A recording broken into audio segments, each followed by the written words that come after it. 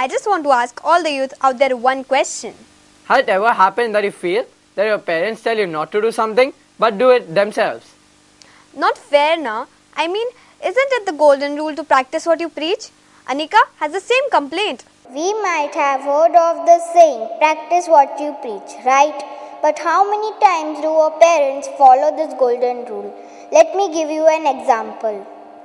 Has this happened that your mother tells you not to eat chocolates and sweets, but they themselves eat it? Or your father says that you should never tell lies, but when an uncle calls at home, he says, Beta, bolo papa ghar pe nahi hai. Why double standards? Let us ask this from some parents whether they follow what they preach. So one time I just told some rubbish things were happening and I just told nonsense. So my kids was just telling me, if you are telling nonsense, why should we not? So then I got that lesson that even we are not supposed to say any wrong words so that our kids will not say. My son, he's 3.5 years old. I always tell him, Krishiv, don't eat chocolate.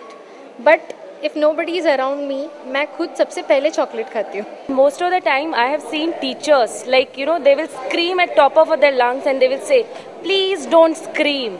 And actually they themselves are screaming so hard, it's so hurting for the child's ear, they don't think of teacher. Second thing, I just saw one teacher saying that, please zip up your mouth and throw the keys. And after 1 minute she was asking, okay, what is the color of light? Answer me.